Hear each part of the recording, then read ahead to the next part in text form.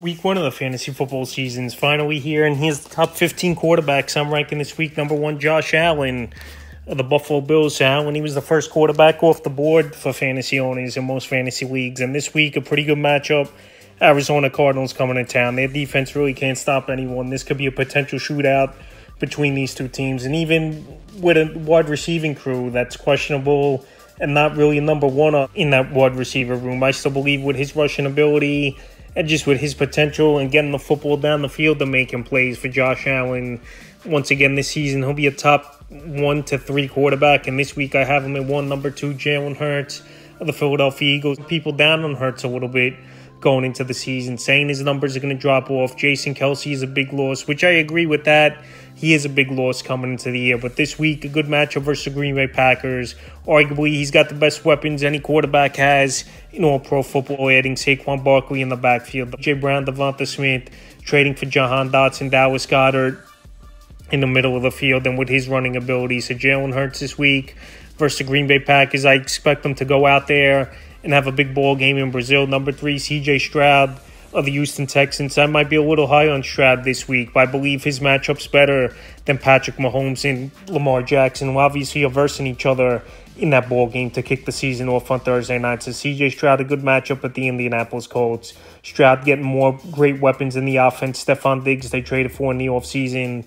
Joe Mixon to go with Nico Collins and Tank Dell and Dalton Schultz at the tight end position. And this week, I believe it's going to be a good matchup for C.J. Stroud once again. And he's a quarterback with potential to throw from anywhere from 4,500 yards to 5,000 this season. So this week, I like the matchup a lot at Indianapolis. Number 4, Patrick Mahomes of the Kansas City Chiefs. So Patrick Mahomes, no doubt about it, his fantasy numbers went down last season, where there was a lot of ball games where he was mid 15, 20 fantasy points for owners for Patrick Mahomes. But this week and this season, I think the numbers are going to go up once again. They got some help. Rashee Rice, not suspended, surprisingly. Xavier Worthy, impressive rookie drafted this season. Travis Kelce, 100% after training camp or preseason and going into the season. And Patrick Mahomes, you know he wants to improve, that he's hard on himself when he has bad ball games, even coming off a Super Bowl victory. Once again, 3 Super Bowls in 5 years. I think Patrick Mahomes turns it around after a down season last year. And this week in a tougher matchup versus Baltimore, I still think he finds a way and has a good ball game. Number 5, Lamar Jackson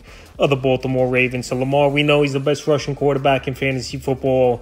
He's going to get you 8-10 points minimum weekly running that football. And this week at Kansas City, I think we're going to see him run a lot. And we're also going to see Lamar, his new weapon, Derrick Henry, is really trying to throw this Kansas City defense off, where now they got a real running back who's a 3-down back and a guy who could carry a big workload if they need it, obviously, is this Baltimore Raven team. I know Gus Edwards had the monster season last year, but it was a lot of goal line and short yardage, and he's been a back that wasn't healthy, and that's why they upgraded with Derrick Henry. So this week at Kansas City, even in a tough matchup, you just know with his legs that he's going to get you some points. Is Lamar Jackson a make-up for a down passing game if he has one this week? Number 6, Kyler Murray of the Arizona Cardinals. So as the preseason and training camp went on, I was higher on Murray coming into the year. And he's got 2 great young weapons, Marvin Harrison Jr. and Trey McBride. And with his running ability as well and another year off the ACL injury, I think it bodes well for Kyler Murray. So this week, not the greatest of matchups in Buffalo, a tough place to play. But we know this Bill defense that lost a lot of good players in the offseason. And this week, I think Kyler Murray, with his new weapons and with his legs a little healthier, coming off the ACL now over a season, he could go out there at the Buffalo Bills and have a good ball game. And it wouldn't be surprising to me if this season Kyler Murray finishes anywhere in that top 5 to 8 range at the quarterback position. Number 7, Anthony Richardson of the Indianapolis Colts. A lot of people were huge on Anthony Richardson coming into fantasy drafts and coming into the season with his running ability and his cannon arm and his just poise in the pocket is Richardson. Even though last season we know his season was cut short by injury. So this week it's going to be a good division matchup with the Texans coming to town over there in Indianapolis. Like I said, Anthony Richardson's a freak athlete. He can make plays with his legs. He's got a big cannon arm and a good receiver in Michael Pittman Jr.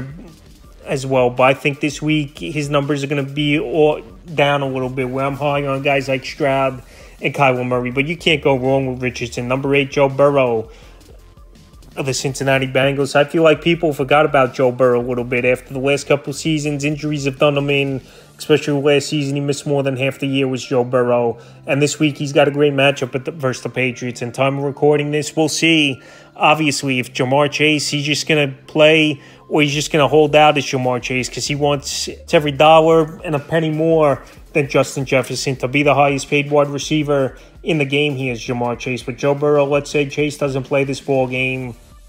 He still has T. Higgins, who I believe has a good season under that franchise tag. Also, Mike Gesicki, I think, is a decent tight end that still could go out there and make some plays. And out of the backfield, Zach Moss and Chase Brown, who could catch the football as well. So Joe Burrow in this Bengal team, I think it's a revenge tour for them after last season that we're starting to get things going, and then just injuries did them in. So this week versus New England, it wouldn't be surprising me if Burrow goes out there and has a big performance. Number 9, Tua of the Miami Dolphins. The Tua very underrated in fantasy drafts this season. I know he don't run the football and gets a lot of yards on the ground at all, but he still puts up tons of yards. He has arguably the top 2 receivers in the same receiving room in the league, Tyreek Hill and Jalen Waddle. And this week, a good matchup versus a leaky secondary with the Jacksonville Jaguars coming to town. And we know this Miami Dolphin team, they're better at home over the last few seasons than they are at home. And they put up way more points, and these players put up more fantasy points as well. So Tua this week, I think, is a solid option. Like I said, when you got 2 wide receivers with Tyreek Hill and Jalen Waddle, especially yards after catch, they're going to put up numbers. And this week, I think they go out there and help Tua's cause. Number 10, Jordan Love of the Green Bay Packers. So Jordan Love, what a breakout season it was for him after a few years sitting on the bench watching Aaron Rodgers. And now he was the predecessor to Rodgers, and he came in and took this Packer offense to new heights last season, spreading the football out, making some plays with his legs. And he's a gamer, Jordan Love, no doubt about it. And this week in Brazil at Philadelphia, Friday Night Football, I think this is going to be a shootout between these two teams. We saw last season Philadelphia have a lot of shootouts where quarterbacks were putting big numbers up, and with a lot of speed wide receivers and just good poise and awareness in the pocket for Jordan Love. I think he goes out there and has a good performance. Number 11, Jaden Daniels of the Washington Commanders. So Jaden Daniels, Heisman Trophy winner. Talk about a quarterback that's going to run the football a whole lot and has a good IQ. Jaden Daniels is that. This week, I know it's not the greatest of matchups at Tampa Bay with them middle of the pack defense, but Jaden Daniels, he's going to get anywhere from 5 to 8 points weekly, extra running the football. He's that type of athlete, and I know the weapons aren't great on this team. Brian Robinson, Austin Eckler in the backfield. Wide receiver, not much going on. Terry McLaurin, Luke McCaffrey possibly might be that number 2 wide out over there for this Commander team. But like I said, Jaden Daniels with his legs and just making things happen when there's nothing there. We're going to see a lot of that. And this week with the rushing upside, I like him as a top 12 option. Number 12, Dak Prescott of the Dallas Cowboys. So maybe I'm lower this week on Dak Prescott than other people. But this is a tough matchup with the Cleveland Browns. CeeDee Lamb, he just signed that contract finally after holding out all the training camp last week, where I still think he's not 100% in game shape and up to snuff as CeeDee Lamb, even though obviously he's been there for many seasons and had the monster year last year. But Dak Prescott last year, what a regular season it was. And then once again, when the playoffs came, he came up short and played bad football. So this week in a tough matchup with the Dog Pound at Cleveland, I'm going to limit expectations for Dak Prescott. And if you want to go out there and start him, I don't think it's a bad idea, but I just don't think he's going to put up the games like we saw last season with 25 or more fantasy points.